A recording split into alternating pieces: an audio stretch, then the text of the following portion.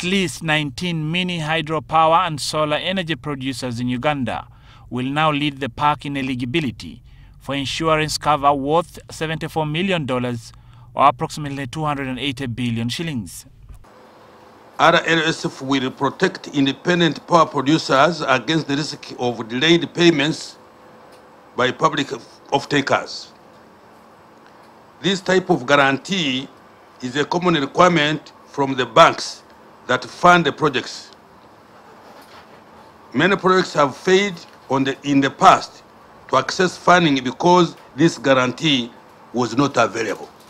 Finance Minister Matia Kasaija endorsed the de-risking agreement signed with the African Trade Insurance Agency on behalf of German lender KfW.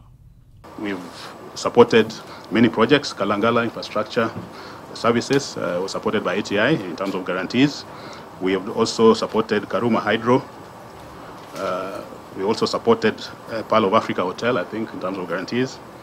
Of course, we're supporting many banks which are financing SMEs in terms of guarantees. And of course, right now, we hope we'll be able to support Ugandan Airlines. We've just got a request to bid. And we believe that would be also a plus for ATI and Uganda's partnership. Some of Uganda's infrastructure projects, from roads to energy, have time and again run into financing challenges, in some instances either raising user costs or even stalling the projects.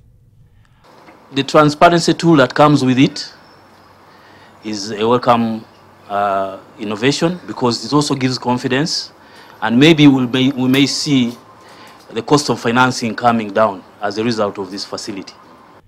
Reina Ojon, NTV Weekend Edition.